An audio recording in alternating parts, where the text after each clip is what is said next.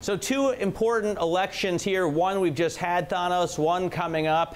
Let's talk about the EU poll first. Interestingly, because the UK eventually won't be involved, at least theoretically, what do you make of the big win for not just the Brexit party, but the two parties that have a really clear stand on in or out?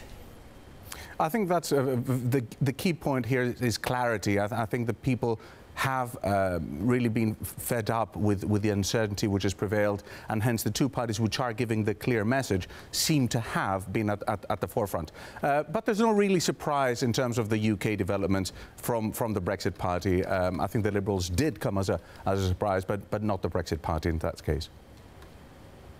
What do you make of the PM contest shaping up right now? I think we know that Hammond won't be taking part, but Boris Johnson seems to be, at least among the Tories, a favourite to win. I think that Boris Johnson is the clear favourite by far. I think it's going to be a pickle for the Tories. One scenario is that Boris does get the leadership.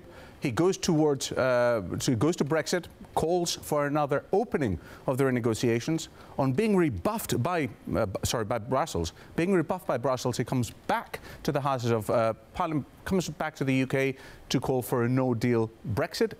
This is unlikely to pass through, triggering a general election where Corbyn, in my view, has a very high probability of coming in. That's scenario one.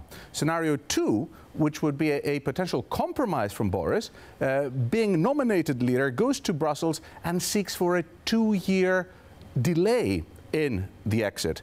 During that 2-year period, he could potentially find technological advancements to put together a customs program which avoids the backstop. If that were to take place, then he's likely to stay until 2022.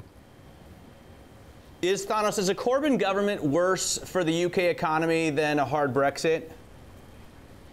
Well, I think that Corbyn government, the uncertainty that the Corbyn government would prevail could be worse than the hard Brexit. It depends whether Corbyn government would be a clear majority Corbyn government or not. We still do not know as much about the economic policies, but the uncertainty there, certainly within majority government, would be quite significant.